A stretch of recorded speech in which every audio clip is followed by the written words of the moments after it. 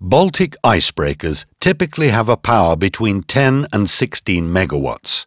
The length of icebreakers is about 100 meters and the breadth between 18 and 26 meters. They are equipped with a towing winch and a towing notch. Modern icebreakers have rotating azimuth thrusters for better maneuverability. During a typical winter, there are a number of icebreakers operating in the Baltic. Finland has 8, Sweden has 5, Estonia has 1, and Russia has 3 large liner icebreakers and 9 smaller icebreakers. Cargo vessels of the top Baltic ice class with new propulsion technology can operate independently. Bigger ro-ro vessels and ferries operating in the Gulf of Finland generally operate independently because they have better ice performance than their ice class requires. Medium-sized cargo vessels can operate independently in ice channels and are assisted by icebreakers in harsher ice conditions, such as ridged fields and ice pressure.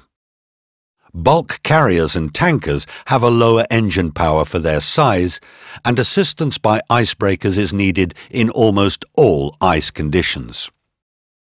Cargo vessels operating during the winter in the Baltic area have to be ice-strengthened and loaded correctly so that the actual waterline is between the low and upper ice water lines.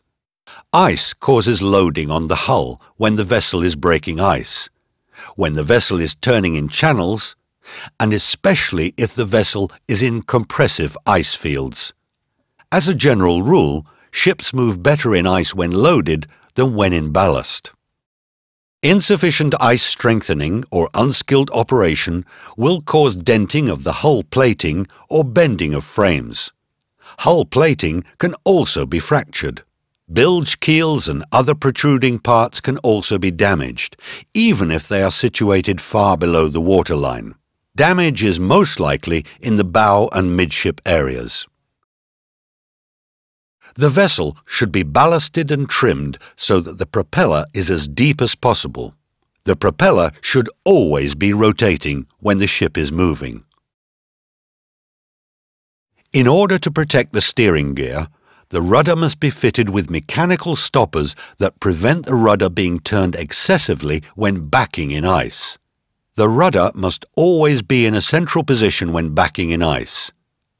Bow thrusters should not be used.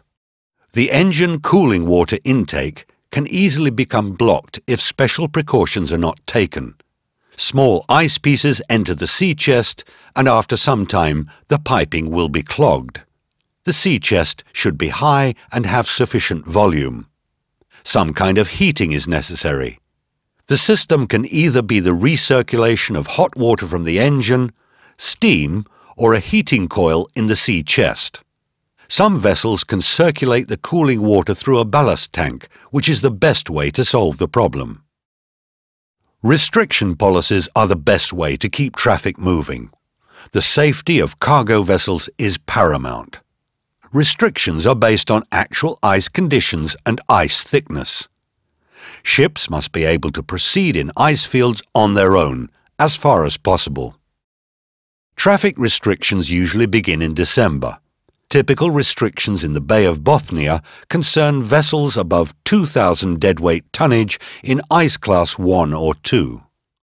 Typical restrictions in March, usually the most severe ice conditions, are 4,000 deadweight tons ice class 1A in the Bay of Bothnia and 2,000 deadweight tons ice class 1A or 1B in the Gulf of Bothnia and the Gulf of Finland.